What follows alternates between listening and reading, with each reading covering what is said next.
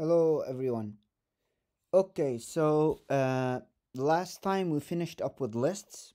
So far we discussed uh, numbers, strings, lists, and today we are going to cover dictionaries. Okay, so uh, dictionaries, they are known as mappings in Python.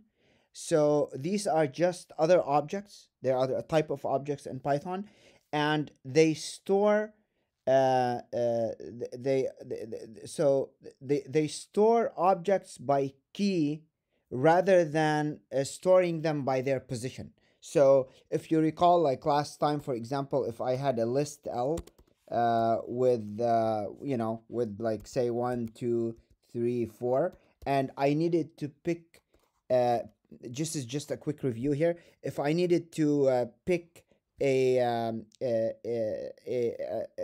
item or more than one item from list L, I would do it based on position. So I would slice it. So for example, if I needed like say the first or the second item in that list, I would do L1 because again, indexing in Python, remember, begins with 0. So this would output 2 for me, right? So this is based on position. Dictionaries instead, they store the objects by key, okay? So there's no left to right order. Like in lists, the order is left to right. In dictionaries, there's no left to right order. They map keys to values, okay? So dictionaries, very important. What they do is, let me write it here as a definition. They map keys to their values. Okay, so they are also mutable, very important. So dictionaries are mutable. By the way, anything in red there in those quotations is not read by the code, okay? So this is sort of like commenting, but it's just another way. Okay. Um, and as lists, we can also change them in place. They can be changed in place. That's what mutable means. And we can grow them, so we can add stuff to them, or we can shrink them. We can remove stuff out of them. Okay, so they're a flexible tool. They're just like lists. They're flexible tools to represent collections. Okay, so okay, let's begin with some mapping operations. So usually the way you code dictionaries is you put them in curly braces, okay, and you have them in terms of a series of key dot value, okay, a key column value. So you have key column value, okay, and usually you put them in braces like this, okay. So that's how that works. So they're very useful. Like anytime, say we need to associate a set of values with keys, okay, so to describe properties of things and so on. So let's say you're trying to associate like some company list of employees by their age or by their salary, right? So you can do like name, job, so on, and name. With the name you can associate like their first name, their last name, and so on and so forth, right? So you can let's give an example on this. So let's say a dictionary would be let's say drink. Okay, let me use strings, so you can have strings or numbers in there. So let's say drink, okay, and so this is the key, okay. So the first one is the key to the left of the column, and the value of the drink, let's say water, for example. Let's say, so this is the value for the drink. So water is the value for, so they go key value, okay, key value, okay. And then let's say we have I don't know, color. Let's use color, okay. Column red. So this is another one, okay. So this is an example of a dictionary. And let's say I want to let's say I want to get, like, say, what the key value for water is. Okay.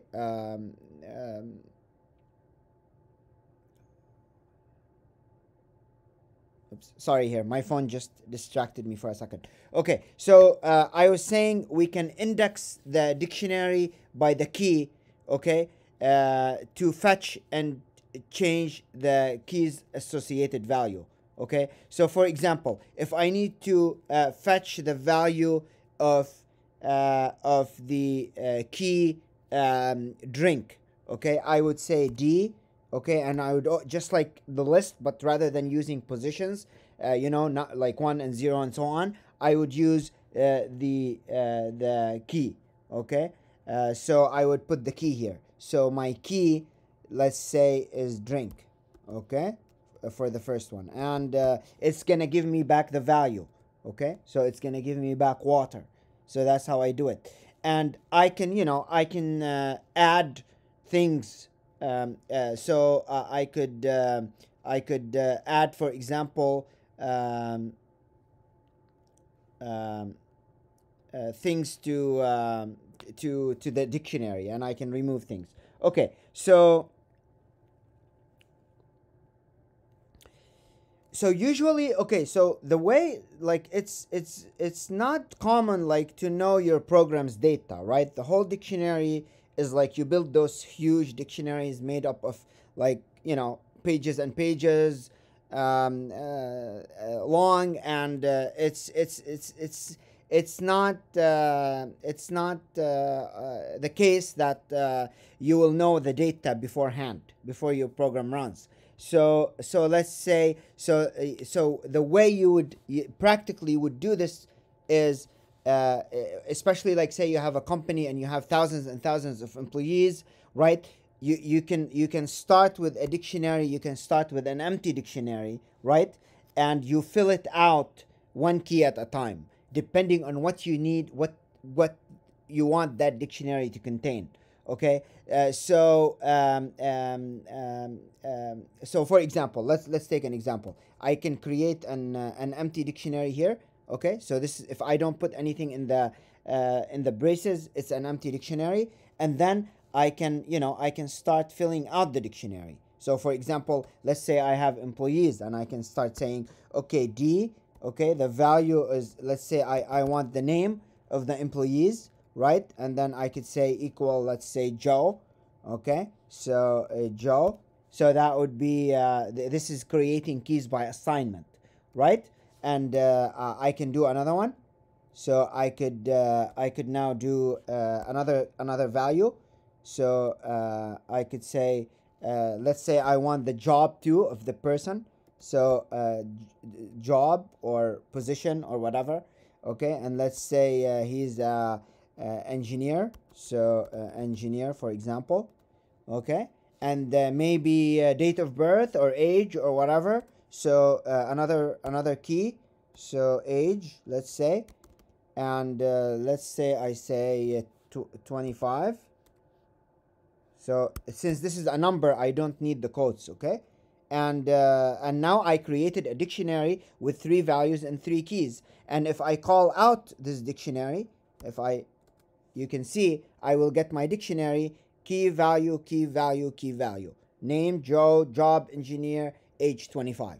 And I can keep adding like this. So let's say this would be practical, like, as I'm bringing new people in, suppose like I'm the human resources or something, or I'm like the manager of a team. As I'm bringing people in every day, I could just add, I would add categories about the employees, and at the end of the day, I would have a database in the form of a dictionary with all the variables, all the aspects that I'm interested in, on these people. And then you say, if I can pull things, like, say, like, one day I have 1,000 employees. I don't remember what I had in that dictionary, but I can pull through their names. So I can input the key of the name of the employee, and I would know everything about him that I had stored in that dictionary. So that's the practical sense of where that's used.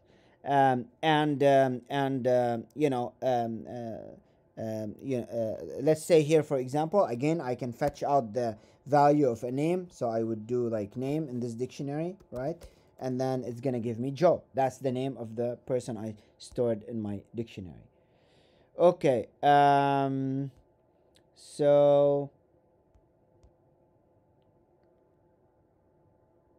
now, when you call out dictionaries, like if I were to print my dictionary again, sometimes you don't get it back in the same left to right order that you've actually had it at the very beginning. So it might be scrambled, right? Because those mappings, unlike lists, they're not positionally ordered. Okay, so usually they will come back in a different value, and if that happens, you can always you can always get them back to the same order. There are ways where you can actually get them back to the same order. I will get into in the second video, and I will show you also the next video. We will stay on dictionary, and we will also do nesting on dictionary, sort of the way we discussed nesting with lists. We will also discuss it with dictionaries. Okay, that's it for this video, dictionary 1. Thank you for watching. Please don't forget to subscribe and like, and if you can and are able to support our donate to us and support our efforts to maintain and keep this education available for free for the public, please don't hesitate to donate to our email address. I will leave it in the description. Thank you very much, and have a great day.